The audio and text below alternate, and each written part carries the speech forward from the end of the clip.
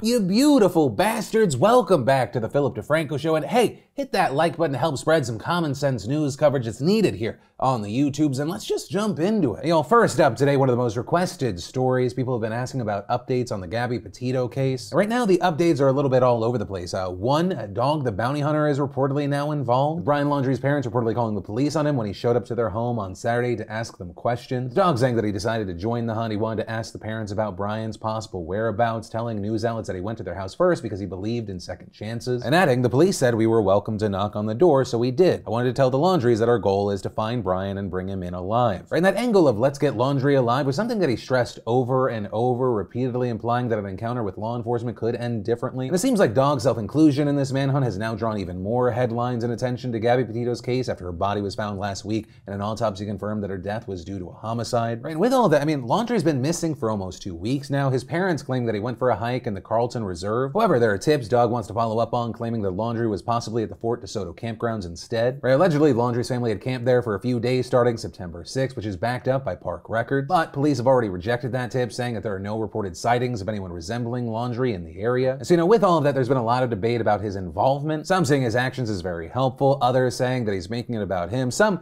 kind of in the middle, thinking that maybe this is somewhat problematic. Right, Dog's been speaking with the media a lot, a number of people saying, isn't he just possibly tipping off Brian Laundrie if he's still out there? But, beyond that alleged tip, we know little more about what progress has been made in finding Laundrie. Right, with all that, Petito's parents also not releasing any new information, but have still held press conferences promising that justice will be brought. And in fact, during one such press conference today, her family emphasized that this kind of attention shouldn't just be reserved for their daughter, with her father saying, I want to ask everyone to help all of the people that are missing and need help. And like I said before, it's on all of you, everyone that's in this room, to do that. And if you don't do that for other people that are missing, that's a shame.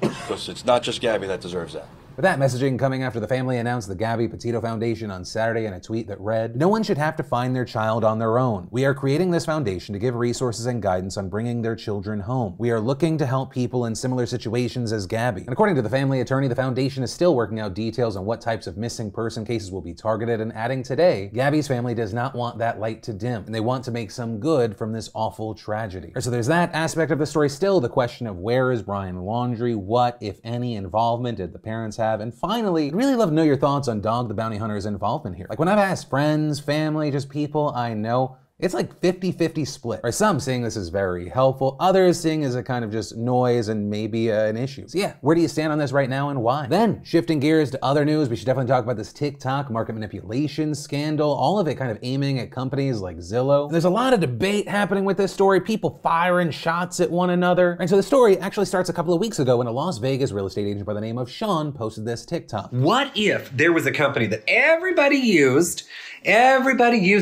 knew of to look for houses? And so that company, they just sit back and they just collect all the data. They just know what zip code is looking at what zip code and how much those people can afford. Let's say that billion-dollar company uses that information to go into that zip code and start purchasing houses. Because the people that are selling their houses, even though they sell it for a little bit less sometimes than what the home could actually be worth, and they pay these high fees to this billion-dollar company, it's a convenience factor.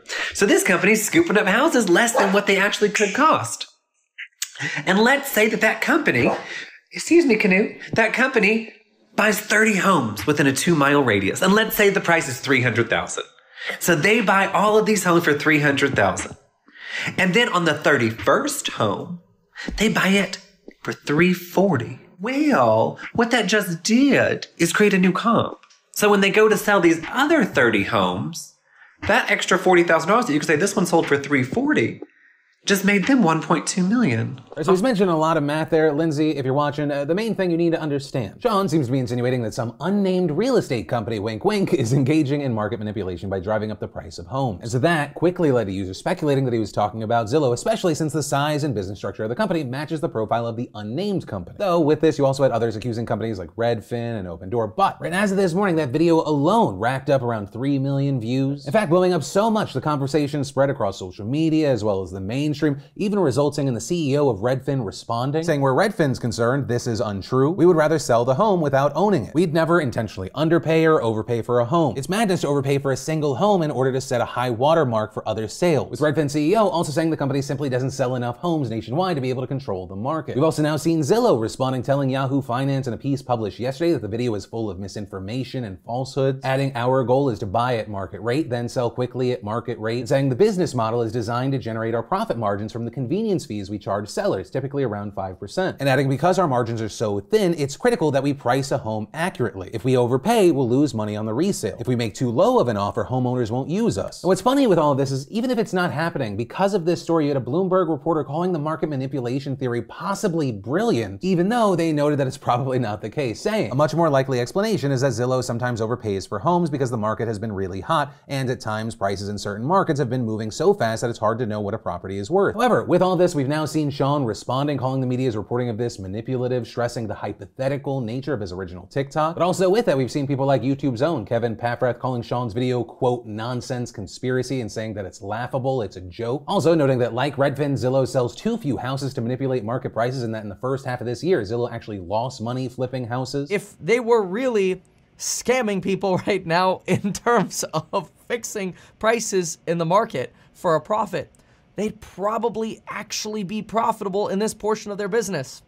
But they're not, because margins in flipping real estate, especially for a corporation, are notoriously low. But yeah, ultimately for now, that is where we are with the story. It's a very interesting one for a number of reasons. One, just because I think what's been happening with the housing market's been very weird and crazy and very interesting to watch. And also two, it's already kind of become the case, but I think even more so, I think we're gonna see things like this happening all the time, where there's like a TikTok that goes viral and it becomes national news. Whatever's going on with her algorithm, it genuinely feels like anyone could blow up at any time, which depending on the content could be a very good thing or a very bad thing. Yeah, like with everything I talk about on this show, I'd love to know your thoughts in those comments down below. Then in future of entertainment news, we had Netflix releasing some lists and numbers, showcasing their top films and series, showing tens of millions of households watching Bridgerton, Lupin, The Witcher. The film Extraction, I mean, that almost broke 100 million. They also released numbers for like millions of hours watched in the first 28 days, but really the standout here to me, Netflix has got to be over the fucking moon that their foreign language content is doing so incredibly well everywhere. Their top list, including multiple seasons of Money Heist, Lupin Part 1, absolutely dominant. While it was too new to be on the list, Squid Game is also a massive hit. Which, side note, if you didn't understand yesterday's intro, it was a reference to Squid Game. It's a South Korean thriller. I cannot recommend it enough. It is messed up and amazing. While there's no data yet because it's so new, reportedly it's on track to become the most popular series on the platform. And at the very least, you have the co-CEO of Netflix, Ten Sarando, saying that it is the platform's biggest non-English language show worldwide. And the massive success we're seeing with some of these international shows, it just means more and more content, new directors, new visions, and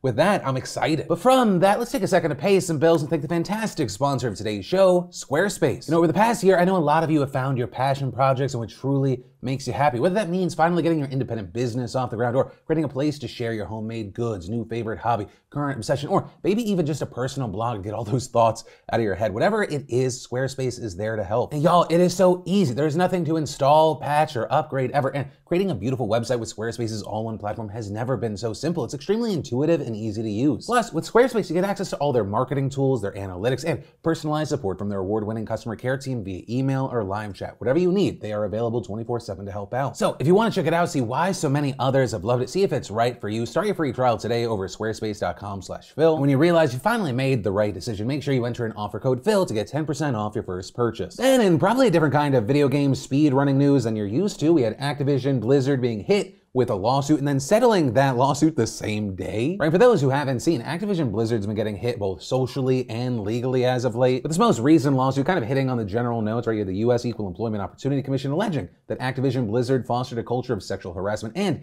engaged in gender discrimination against female employees. Right, while this isn't their only lawsuit, where there were very similar claims being brought by the California Department of Fair Employment and Housing back in July, this latest lawsuit and settlement is actually a big deal for a number of reasons. One, like pretty much every big settlement that we've talked about as of late, Blizzard doesn't have to admit any wrongdoing. But also, too, at the same time, they're doing something that a number of people are considering is an acknowledgement that they did things wrong. And that's because if a federal judge approves this settlement, Blizzard's gonna have to shell out $18 million to establish a fund to compensate and make amends to eligible claimants. Now, as far as who is eligible to be a claimant, employees who've worked domestically for Blizzard somewhere within the last 5 years, that's you. And as far as where Blizzard's gonna get the money, this is essentially pocket change to them. Just this past quarter, the company brought in an operating income of $959 million.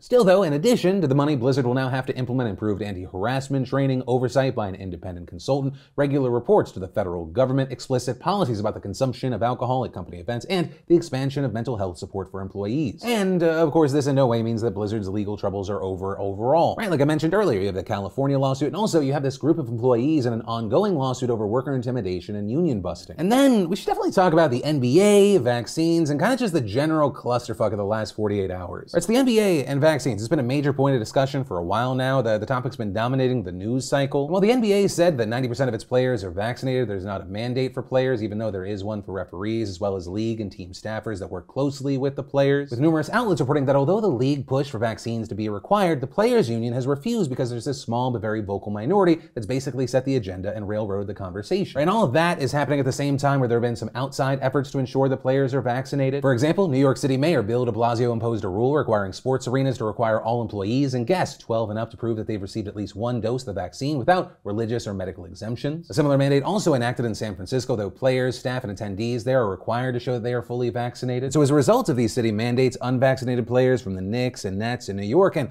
Golden State and San Francisco are banned from playing in their team's own 41 home games. And on top of that, this would hurt the players' wallets. Because with all this, you have the NBA saying that teams do not have to pay players for missed games. So you're talking about massive losses for major stars that bring in tens of millions of dollars each season. Right? And so all of that then came to a head yesterday because yesterday was the NBA Media Day. Right? There were a lot of different viral clips, a lot of different takes and kind of opinions. Right? You got a viral clip of Kyrie Irving. He has a 4-year deal, $136 million contract with the Nets, refusing to answer 4 different questions about his vaccination status. I would like to keep all that private. Please just respect my privacy. Like all the questions kind of leading into what's happening, just please, everything will be released at a due date. And once we get this cleared up. But with that, people noting that Kyrie's silence, also the fact that he wasn't there, that he zoomed in, that speaks volumes. With outlets reporting that he didn't do it in person because of the league's health protocols. But also you had places like the Rolling Stone saying that it's not really crazy to think that Kyrie's in this camp, noting that he's been known to support conspiracy theories in the past. He recently started following and liking Instagram posts from conspiracy theorists who claimed that secret societies are implanting vaccines in a plot to connect black people to a master computer for a plan of Satan. Right, and obviously Kyrie wasn't the only one. There were a number of other people that went kind of viral for their clips, some making less sense than others. But at the same time, there were also a ton of players who used their media days to promote vaccination and speak on the importance of protecting yourself and others. That including the likes of Portland Trail Blazers guard Damian Lillard, who talked about getting himself and his family vaccinated. I have a lot of people in my family that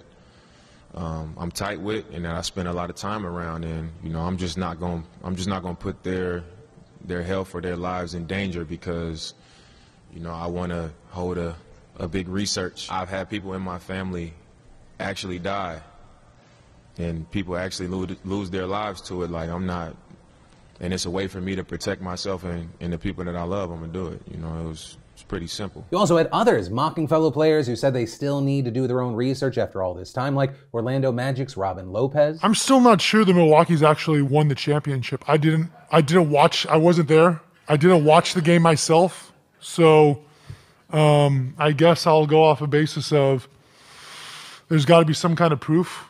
I'm going to do my own research and figure out if they won it. And you also seem to have a large number of players like Steph Curry who just seem to hate this situation. Right, player after player being asked about their unvaccinated teammates, right, saying, hey, I've done my research, I'm vaccinated, but we hope that he's with the team. Kind of don't want to throw that guy under the fucking bus because I'm supposed to play with him. And in general, like across all 3 groups, and obviously it's for different reasons, everyone's just like uncomfortable and exhausted and tired of everything. But also with this, you have big former players speaking out on it, people like Kareem Abdul-Jabbar, really taking a much stronger stance than active roster NBA, really going in hard on those who have spread skepticism and misinformation, arguing that their choices and more specifically their decisions to broadcast them go beyond protecting themselves and those around them, but also have a direct impact on public perception and hesitancy. And with that, arguing that the NBA should have a mask mandate and took aim at Kyrie specifically in an interview last night. He's hiding behind procedure here. Either you understand what's going on and you're going to do the right thing, or you don't understand what's going on, and you're going to continue to